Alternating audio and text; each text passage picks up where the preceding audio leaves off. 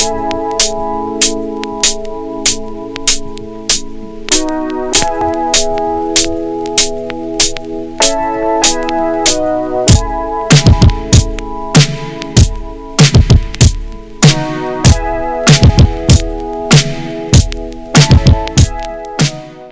up? It's 106 KMEL, Lady Ray. We out here in NY. It's cold. Yes. But we living the life right now. I got my homie Derek Luke. Say what's up to the people in the Bay. What's up, babe? What's up, babe? First off, I gotta go straight to it. We just screened the movie Notorious, of course, about Notorious B.I.G.'s life, and Mr. Luke here plays the man in the movie, Puff Daddy. Puff Daddy, Puffy. Puffy is a human being. We know him as a mogul. There was so much about Puffy that we don't know, and I sat down to talk to him, and when I spoke to him, to talk to him, that kind of what the portrayal was. Yeah.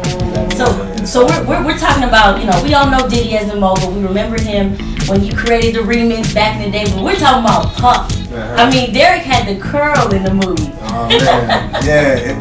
And at first, man, my hair didn't want to curl. You know what I'm saying?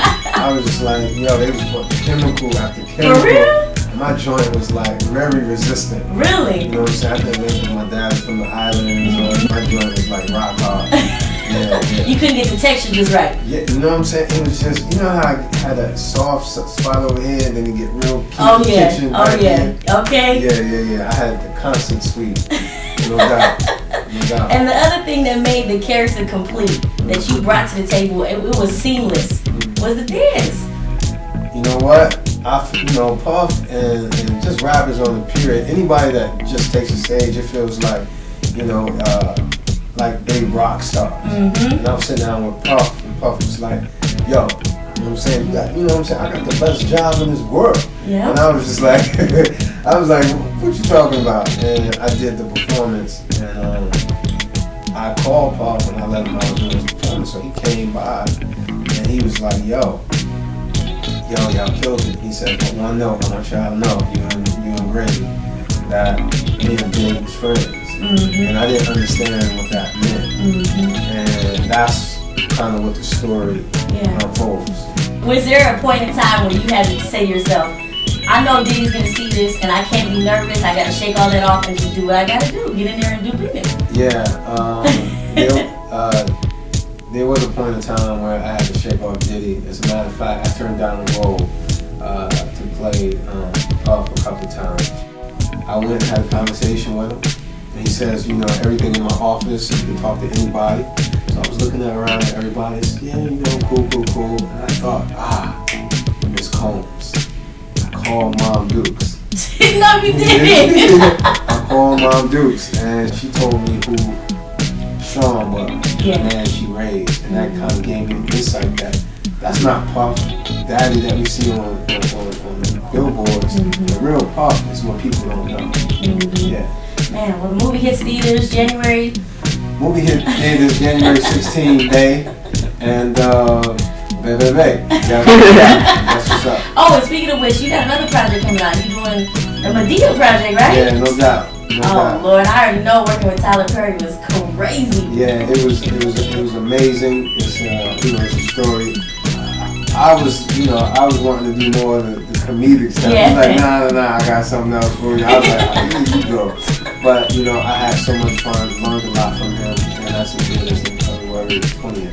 Well, look at you, back-to-back blockbusters. Okay, well, you heard it right here. Well, go ahead and say bye to the Bay Area right quick.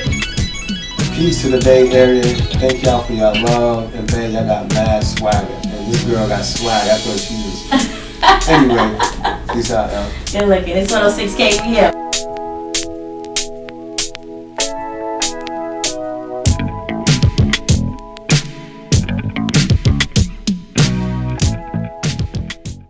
Yeah, man, we're in Brooklyn right now, right in the hood, Biggie's hood over here. Used to be Bed-Stuy. I think now they call it Clifton Hills. We touched down. Actually, I touched down this morning in NY at about 6 a.m. Now we're on a bus tour. There go our bus right there. We're on a bus tour with Mrs. Wallace. Biggie's mom is taking us around Brooklyn right now. She's actually up ahead with the whole crew, but I decided to chill by myself so I could see where everything went down. This is where Biggie grew up right here, number 226. You can see the address right there. The door. This is the stoop he used to kick it on. And then right across the street is the Orient Temple, and that's where he got his start at. He used to bust rhymes over there. But yeah, I'm in Brooklyn right now. This is crazy to me. KMEL, nationwide. We in the East Coast right now. I'm gonna check in with you in a minute. We're still out here in Brooklyn, but we gotta get the corners right here. We on St. James right here. Yeah. And of course the Fulton sign right over there. This is where it all went down. This is Biggie's hood right here. Notorious B.I.G. Mrs. Wallace giving us the tour. We're gonna try to sneak up on her. She's up ahead. Yes. And I'm sure tonight when you see the movie you'll see what I'm talking about. But I love the concert scene. I love the fact that he was sincere in his music, and the fact it showed, it talked about his love all through Christopher's life. He spoke of his friends, his associates, but in the movie it really showed the love he had for his friends. What was your involvement with the mother character? Did you guys, like, how did you help the mother character? Angela? Angela Bessie, yes. Oh, I met her in, I went to California, we met, we spoke, we had dinner. And when she came into New York, we sat, we talked, and I did a lot of taping for her because she had to get my voice down, and so I was there with her. Did you take her to a lot of, like, the old stories about when you were... Oh yes, the way I yelled at him when I, like what he was doing, the way I cursed him out when he did something wrong. Oh yeah, we bonded.